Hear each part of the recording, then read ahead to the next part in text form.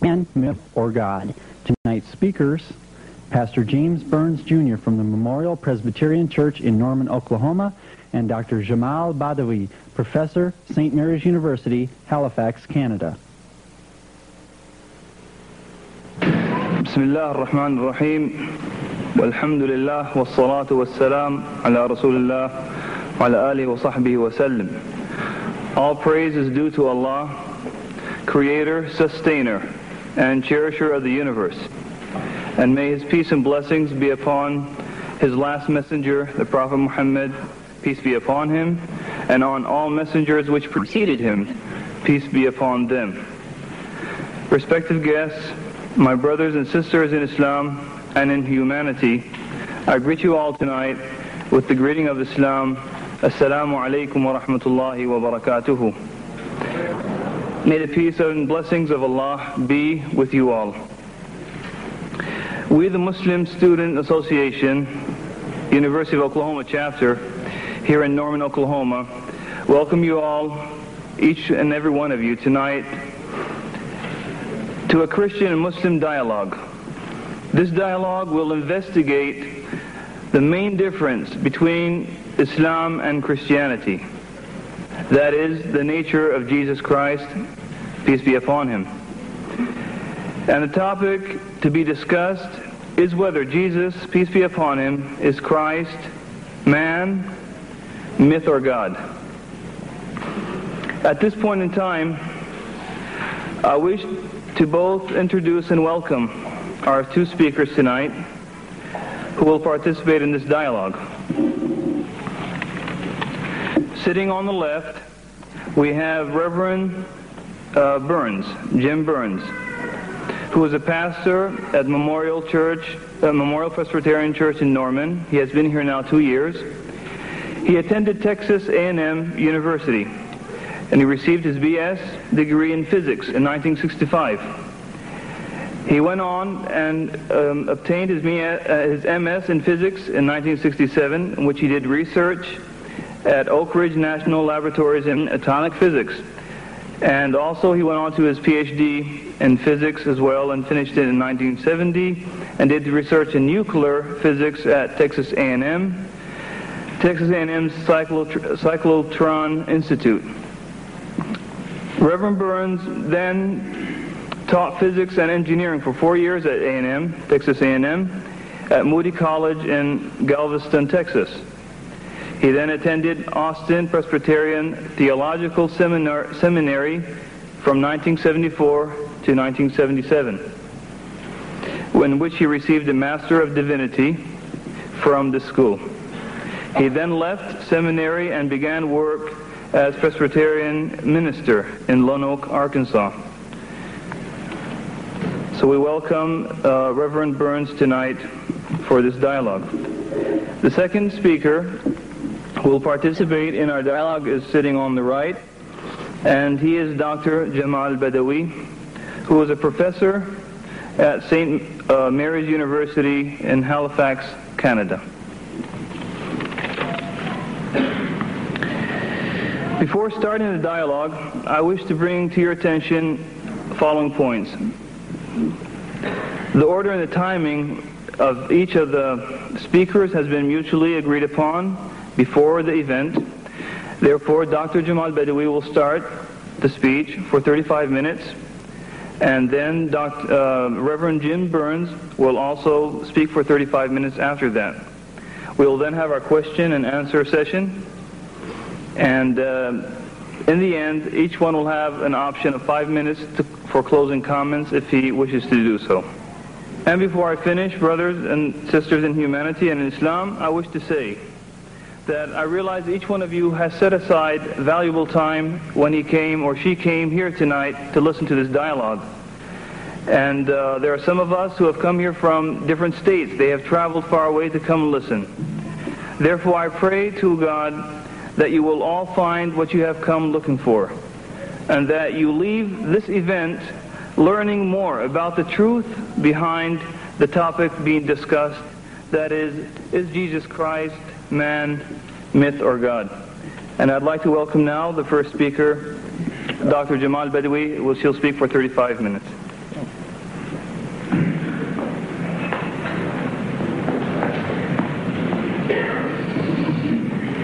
Alhamdulillah, wassalatu wassalamu ala rasulillah wa ala alihi wa sahbihi wa man wala.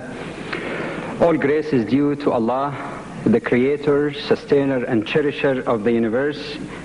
May his peace and blessings be upon his last messenger Muhammad and upon all messengers before him, from Noah to Abraham to Moses, Jesus, and finally Muhammad. Peace and blessing be upon them all.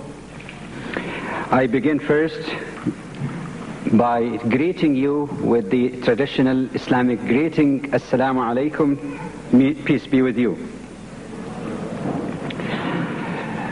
I thank Allah for giving me the opportunity to be with you at a very short notice, and I am thankful to Reverend Byrne for accepting the invitation also to participate in this dialogue.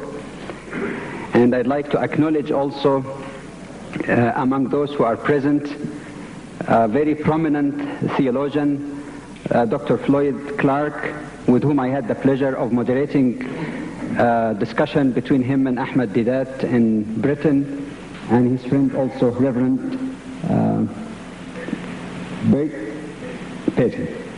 So welcome to them and welcome to you all, and I appreciated the opportunity. There is no religion in the world outside of Christianity itself which makes it an article of faith to believe in, to love and honor and respect Jesus outside of Christianity except Islam. No other religion, including Judaism, shares this with Christianity.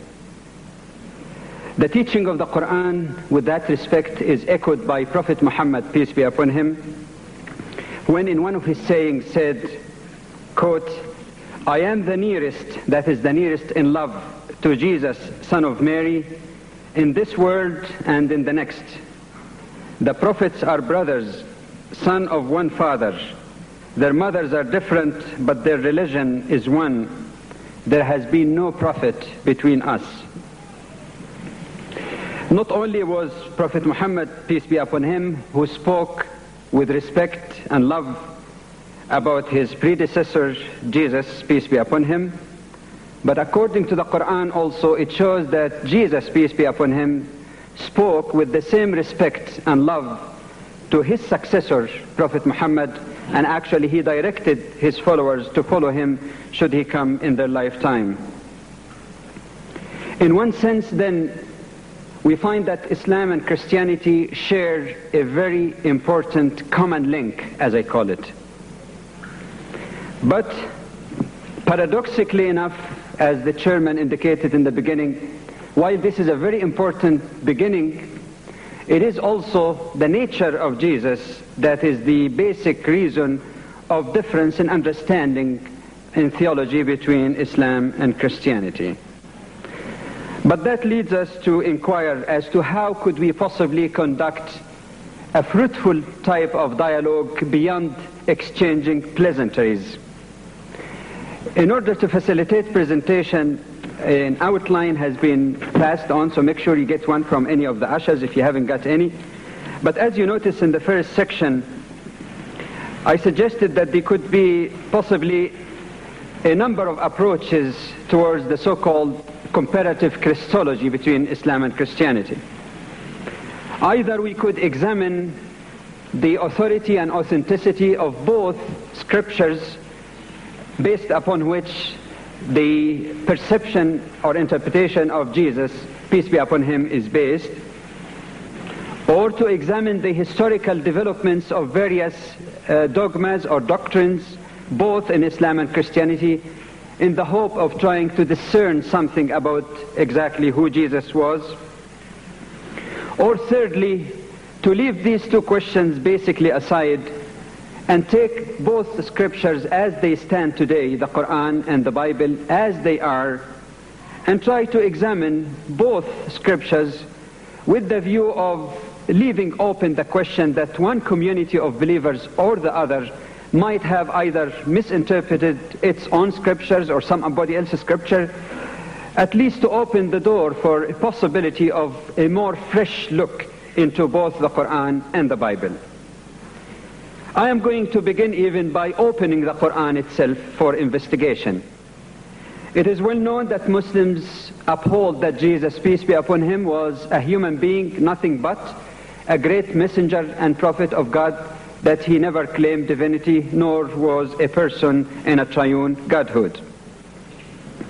But the question sometimes is raised as to whether Muslims might have not really understood or interpreted the Qur'an accurately. In the second section, I try to summarize in point form, with all documentation available in the outline, basically what the Qur'an says about Jesus, peace be upon him. First, that his mother Mary is immensely praised in the Qur'an. The Qur'an speaks about the virgin birth of Jesus and compare it with the creation of Adam from neither man or woman, and compare it also with a lesser miracle of the birth of John the Baptist from an old father and a barren mother. The Qur'an called Jesus a word from God or Allah, a term which refers to other human beings as well, a spirit from Allah, which is used in the Qur'an to refer to other humans. He is described in the Qur'an as one who is honored in this life and the hereafter, one who is among those who are closest to God, and that expression appears in the Qur'an with respect to angels and great prophets and pious people only. He is described as a pure child, the same description that was given in the Qur'an to John the Baptist, and the same that is consistent with Muslim beliefs that every child is born innocent and pure. The Qur'an says that he was strengthened with the Holy Spirit. He performed miracles according to the Qur'an by the power and permission of his Creator, by the power of Allah. That he taught what all other prophets before him taught, to worship Allah or God alone, not to associate others with him in his divine attributes. The Qur'an indicates that his mission was directed towards the Israelites, that he was teaching basically what all other prophets taught, that the Qur'an does not only negate what our Christian brethren considers as heretical interpretation in early Christianity, but the Qur'an speaks as well also about Trinity as not the explanation of the nature of Jesus. The Qur'an indicates that he was rejected by the Israelites. There was a conspiracy to crucify him which failed, but as the Qur'an says, it so appeared to them, there was some confusion, and they thought that it was Jesus who was crucified.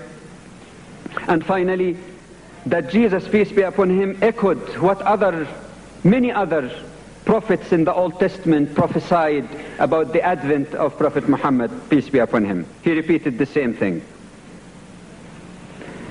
This kind of profile, as was described by a Christian writer, Rezanin, in an article published by the Muslim World, that this is a very impressive profile of a man who acted as a prophet and messenger of God, with this kind of honor that is bestowed on Jesus and his mother in the Qur'an.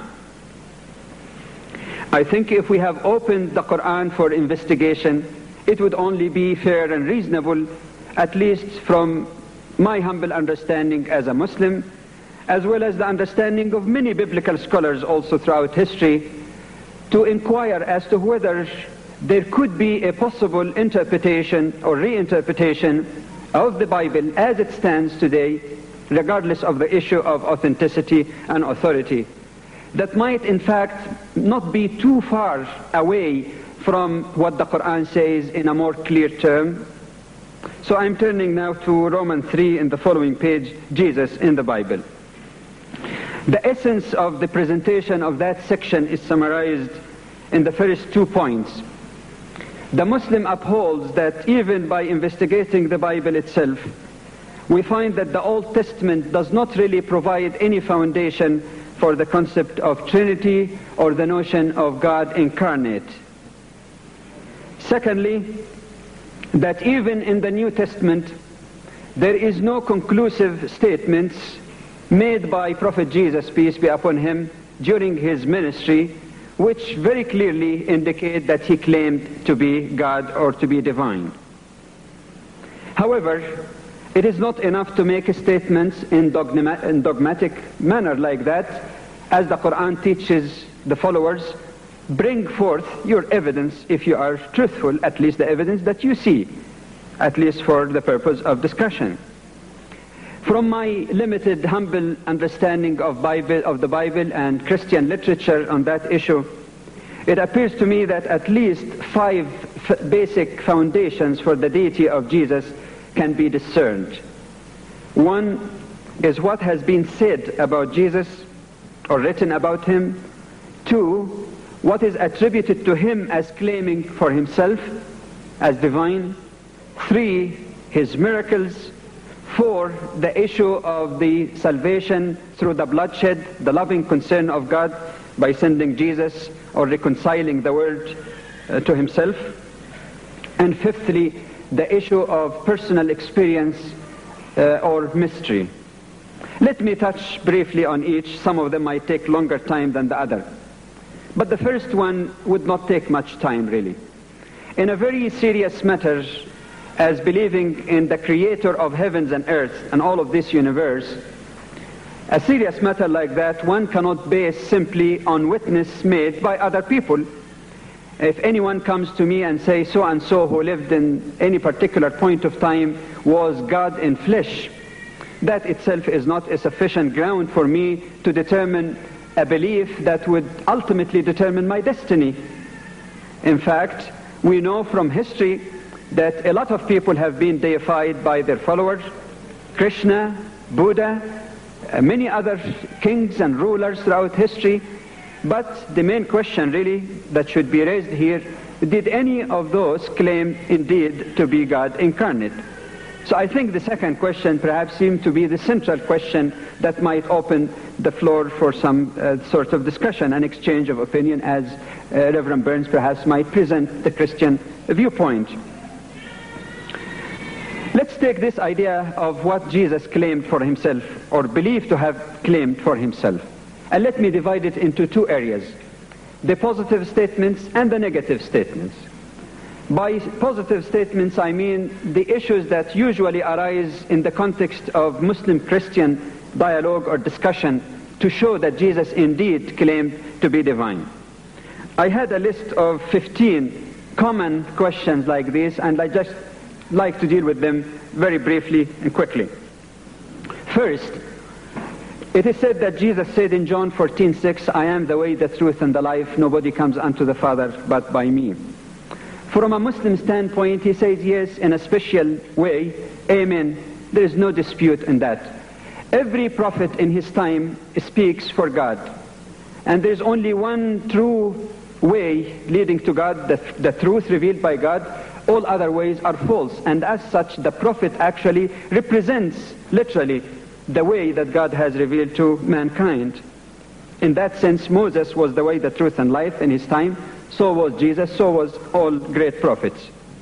2, that Jesus said, I and the Father are one, John 10:30. But again, did he mean oneness in essence or oneness in purpose and spiritual communion? The Bible itself answers. In John 17:11 and verses 20 through 23, we find that Jesus also referred to his oneness with his disciples. If Jesus meant to be one with God in essence, then all disciples also must be divine, because he said there is oneness also between himself and the disciples. Obviously, the oneness here is in purpose. 3, that Jesus said in 14:9 in John that whoever has seen him, he has seen the Father. But again, we all know that the term see does not necessarily see with the naked eye, but see also means knowledge. Whoever knows me and follows me, he knows the Father and he follows the Father. And this is not totally far-fetched, because we find that in the Bible itself, in the book of Exodus, in chapter 33, verse 20, it says clearly that nobody can see God and lives. In the New Testament, in John 1:18, 5:37, and 14:7, it again clearly says that nobody ever saw God or heard his voice. So obviously Jesus will not saying, I am God, so whoever has seen me, he has seen God because I am God.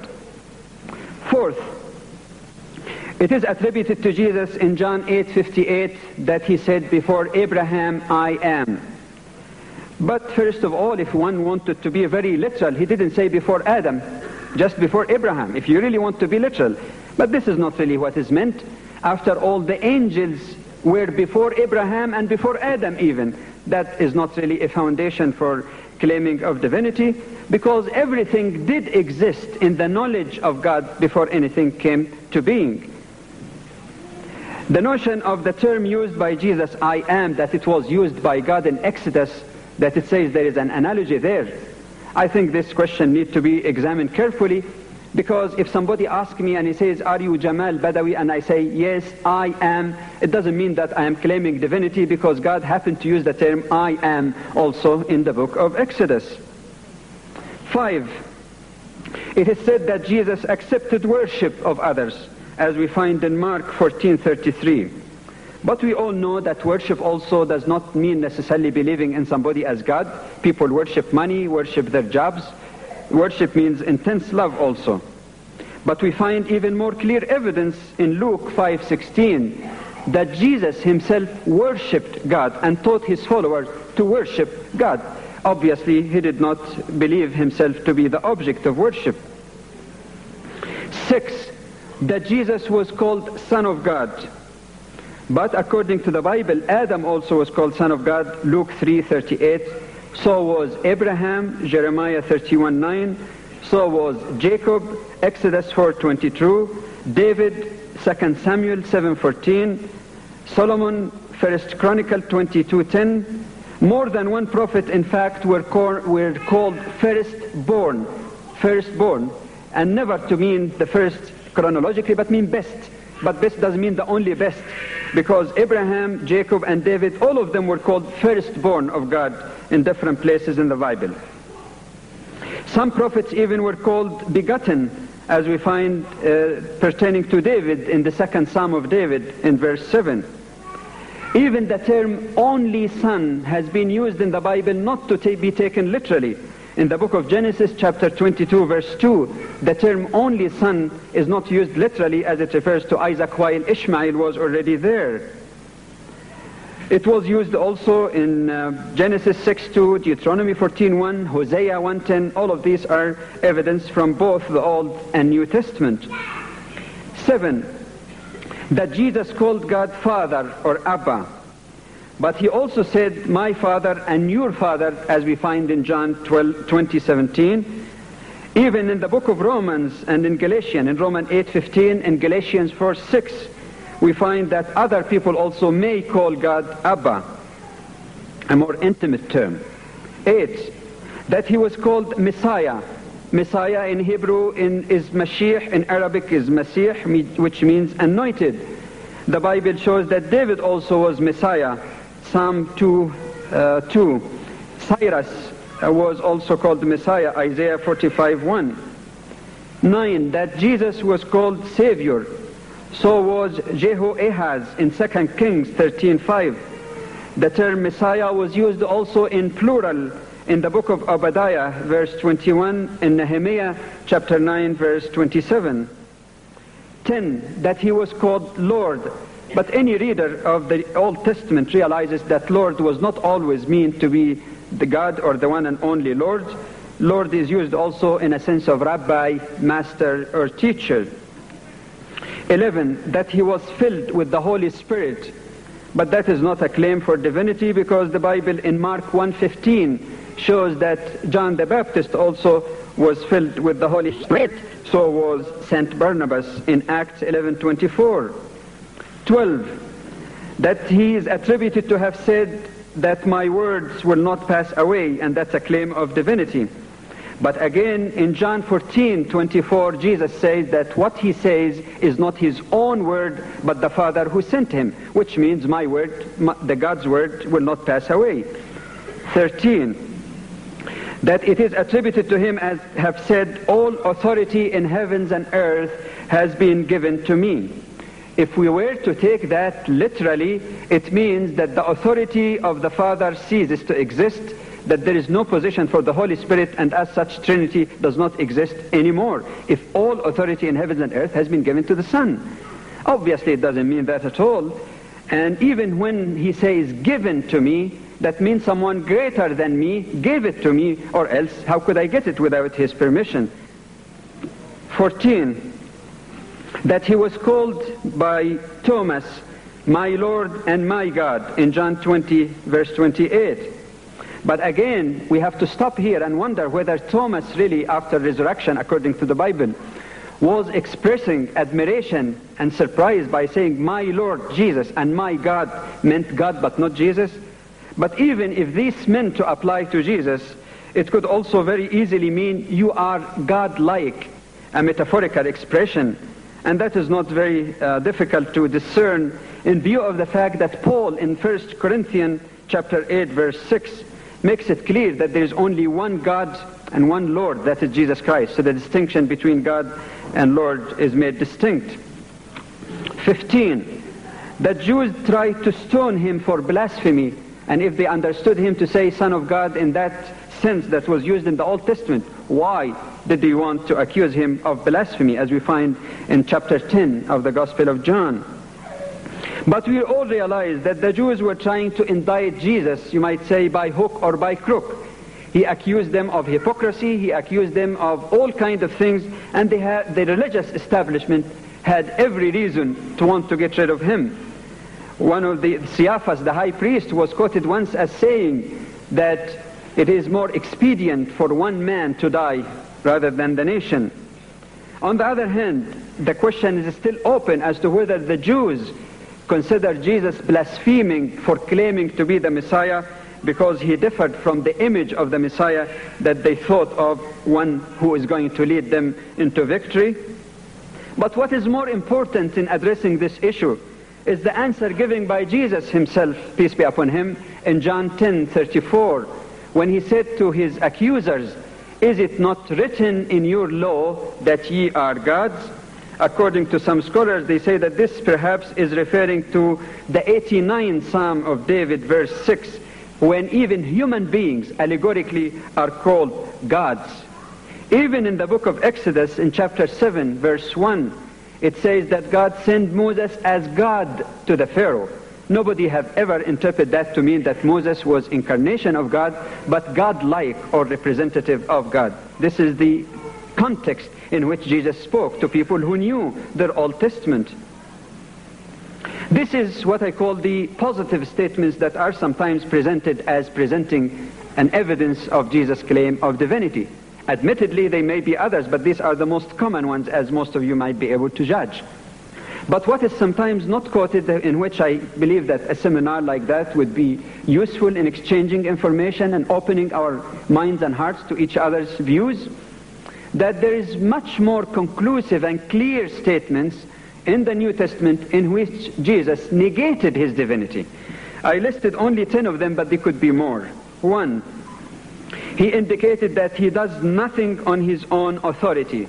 John 5:30, 14:31, and Matthew 20, verse 23. 2, he indicated that he did not speak on his own authority, but what the Father ordained him to say. John 14:10, also chapter 8, verses 28 and 29. 3, which is a very conclusive statement, he indicated that the Father is greater than himself. John 14:28. 4, the Bible says in Matthew 4, verses 1 to 11, that Jesus was tempted by the Satan. But according to the book of James in the Bible, chapter 1, verse 13, God cannot be tempted. And it would be totally pointless for Satan to try to tempt the creator of heavens and earth, or to offer him the kingdom that he himself owns and created and say, I'll give you that if you bow down to me. The one who's tempted is only and fully a human being who resisted that temptation nobly as Jesus did. 5, Jesus denied the knowledge of the unseen, which is a paramount characteristic of the divine. We find that in Luke 13:32, in Matthew 24:36. 6. Jesus was subject to change. He was mutable. We find that in Luke 2:21 and also in verse 52, and we all know that God is immutable. For example, when it says that Jesus increased in knowledge and wisdom, God does not increase in knowledge and wisdom. His knowledge and wisdom is eternal and perfect from the beginning. 7. He did not accept to be called good when somebody says good master to him. And definitely he deferred to God, as we find clearly in Mark chapter 10 verse 18. 8. Jesus himself prayed to God. Prayer is nothing but a petition from a helpless creature of God to the one who has the authority, to his creator and the creator of all. How could Jesus, if he were God, pray to himself? How could he pray even to the first person in Trinity, because the definition shows that they are all equal in power. We find that in Mark 14:32, in Luke 5:16. 9. Jesus referred to himself as a prophet. Luke 13:33 and 4. Other people also believed into him and referred to him as a prophet. Luke 7:16, 24:19, John 6:14 and 40, Hebrew 3:1. He was referred to as a servant of God. Acts 3:13, 4:27 and 30, Matthew 12 and 18. Now, he also finally made a distinction between himself and the Father. We find that clearly in Matthew chapter 23 verses 8 to 10. And may I add one comment at this point of one Christian scholar, a well-known Francis Young, when he said that Jesus, if you look at the titles given to him, there is only one title that has been very common, that Jesus constantly and consistently referred to himself by, and that is the Son of Man. From both the positive and negative evidence, we can conclude in an answer to the second question, did Jesus really claim to be divine? In my humble understanding, definitely not. That leads us to the third question on the last page. Some might say the birth of Jesus, his miracles and his life is in itself a testimony that speaks louder than words. It shows that he was divine, even if he did not say that in so many words. But again, if we investigate the Bible itself, I'm not talking about other sources, we will find that no miracle attributed to Jesus was not attributed to someone else in the Old Testament. Even virgin birth has been attributed to Melchizedek. Not really virgin birth, but it says in Hebrew chapter 7 verse 3 that Melchizedek was born without a father, without a mother. There is no beginning or end to his days. Obviously that has to be taken not literally, but if we were really to say, all right, there is no other, even the Bible shows that there is even a greater miracle than the creation of Jesus, peace be upon him. Furthermore, according to the Qur'an also, if I add that as a footnote in the midst of all these biblical references, addresses the question of the virgin birth of Jesus in a very beautiful and succinct verse in the Qur'an that says, in the translation of meaning, indeed the similitude of Jesus in the sight of God is like that of Adam. He created him, that God created Adam from dust, and he said to him, be, and he was. That shows that the wonderful forms of creation of the Almighty God is four. One is to create a human from both a man and woman side, which is every one of us in this hall, you and me, I suppose. I didn't see any dissent from that. Secondly is to create someone from neither man side or woman side. That was Adam. And in that sense, Adam even would be a greater miracle in creation. 3, to create a human being from a man's side but not a woman's side. That was Eve. There was one form of miraculous creation that was not achieved yet, and God wanted to complete all four, to create a human from a woman's side but not from a man's side, and that was Jesus, peace and blessing be upon him. When we speak about feeding the multitudes or walking on water, healing the leper and blind, bringing the dead to life, casting the devils, arising from the death, and ascending even to heaven, we find that mentioned in many places in the Bible, and I have given the quotations all in the outline, especially in the second book of Kings, in the book of Ezekiel, and in other places. We come finally, or close to finally, I should say, to the fourth issue. That it is not important really whether Jesus claimed it or not, but it is mainly the notion of the love of God and His forgiving mercy by reconciling the world to Himself by sending Jesus to die for us. But that again seemed to be based on a number of assumptions which are, from a Muslim understanding, questionable. To assume, first of all, that all human beings were created perfect. The Muslim would say if they were perfect, if Adam was totally perfect, he would have not been capable of disobeying God and eating from the forbidden tree. God created the human from dust, which is a symbol of materialism, which means that a human being is temptable by his very nature. It assumes also the necessity of bloodshed for forgiveness. And nowhere in the Qur'an do we find any trace of this idea that God requires the bloodshed, especially of the innocent, in order to forgive. The Qur'an speaks about repentance, sincere repentance to God who knows our weakness and our intentions. And furthermore, it is impossible to think of Jesus as the sacrifice, the perfect and infinite sacrifice for all mankind, unless we assume that He was both man and God at the same time. But if we were to have that assumption, it would raise the question as to who died on the cross. According to Judaism, Christianity, and Islam, to say that God died is a blasphemy against God. So the normal argument is that the one who died on the cross was Jesus the human, not the divine. But if only Jesus the human died on the cross, it is neither the infinite or perfect sacrifice, for the birth of one man cannot take away the sins of all humanity. That leaves us in a very difficult situation if we were still to insist that Jesus was both man and God simultaneously. But aside from this issue, the notion of the dual nature of Jesus, the dual parenthood of Jesus, parentage of being the son of David and son of God at the same time, is difficult to reconcile. Indeed, we find many biblical scholars who are practicing Christians, some of whom have been clergy, in fact, people who are sympathetic to Christianity rather than atheists or critics of it, have indicated quite clearly that this notion of reconciling humanity to divinity is not really the original teaching of Jesus. Let me give you a couple of examples very quickly, as I have only about 4 minutes left.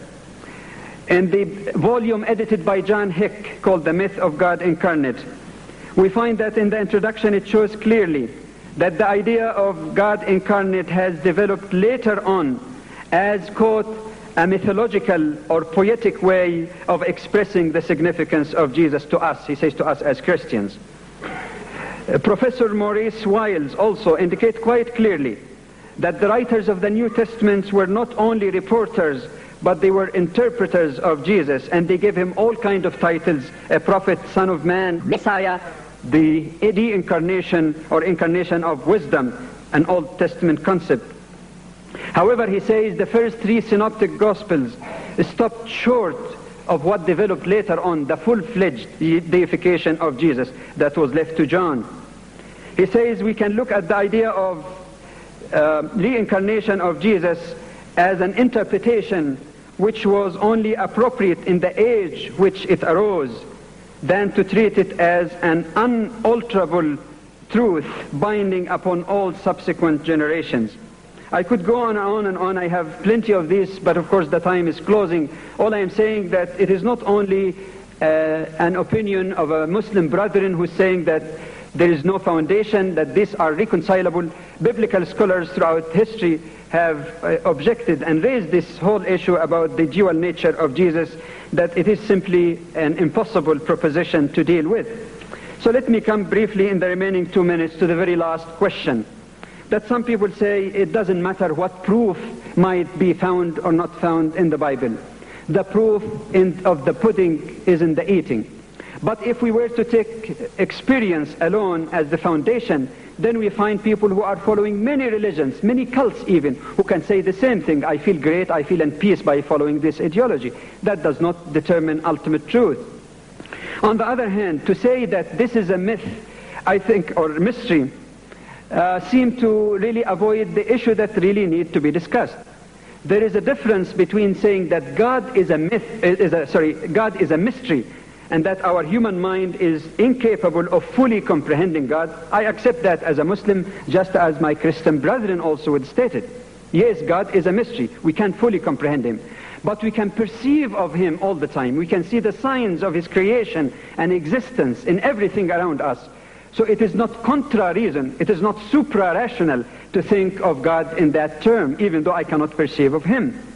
But to speak about concept like Trinity or dual nature of Jesus that he never claimed as a mystery, that is a different issue. It is not a mystery. It is an intellectualized concept that some people created and tried to explain, articulate, and argue about it in Christian council after Christian council, and for 2,000 years it is still subject to argument. It is an intellectualized item, not a mystery. It is human beings who proposed that to us, and again to refer to John Hick and his colleagues, actually if you examine carefully the Bible itself, you find that there is latitude and there is a great deal of room to reinterpret the Bible afresh, even from the standpoint of many practicing and learned Christians. Maybe that might close the gap that has existed for 1400 years between Muslims and their Christian brethren. Thank you very much for your patience, and may peace and blessing be with you all.